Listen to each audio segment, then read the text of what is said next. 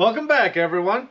Today we got baseline runs of this pipe Jonsered 670 and the baseline runs of this big Poulan here. This is the 505 83cc unit.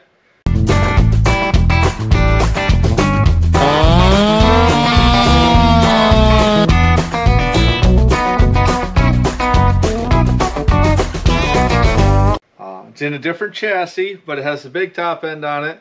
This one's going to get built as a work saw, and this one's going to get built as a gas race saw.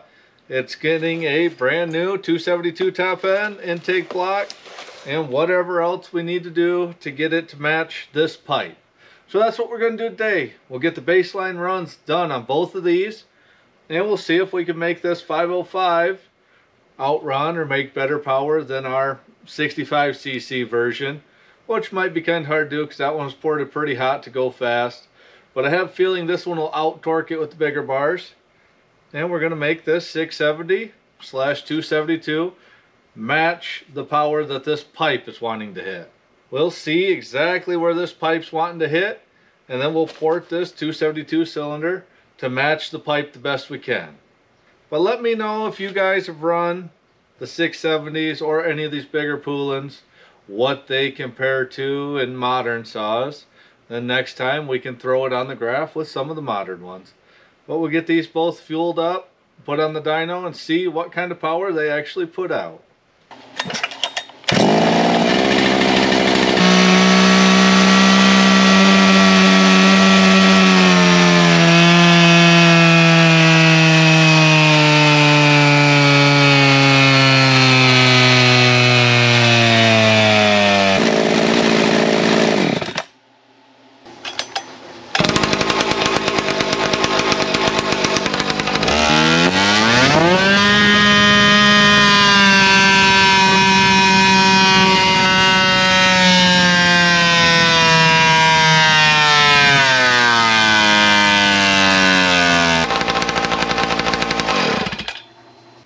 Alright, so those baseline runs, they worked out pretty well. The 670, it does have a fresh bottom end.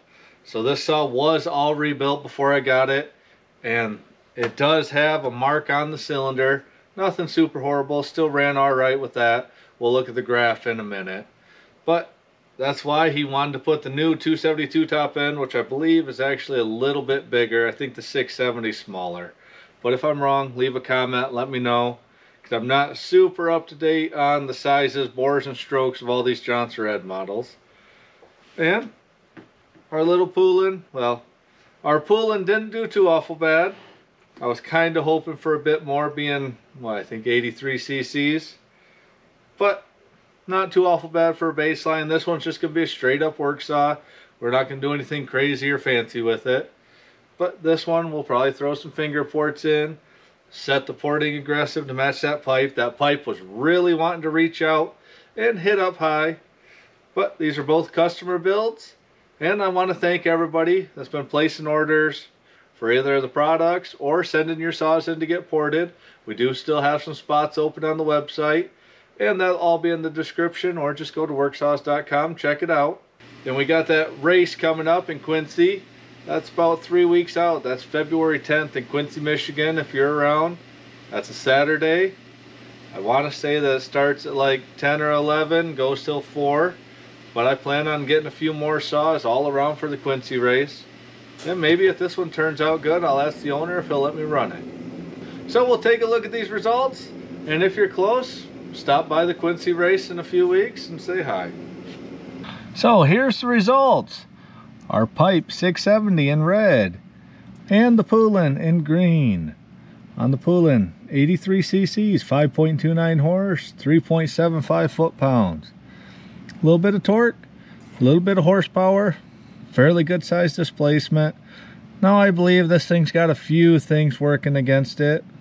It's stock muffler, completely stock saw. So this isn't really any better than like a stock 372 or some of the other 70 cc's. So hopefully we can really pick up some power with this one and make it perform like an 80 cc saw. And on our pipe, you can see we have two peaks. This peak back here is where the ports are wanting to hit, right around 9,000. And we've got the pipe wanting to pull it up 11,000 plus.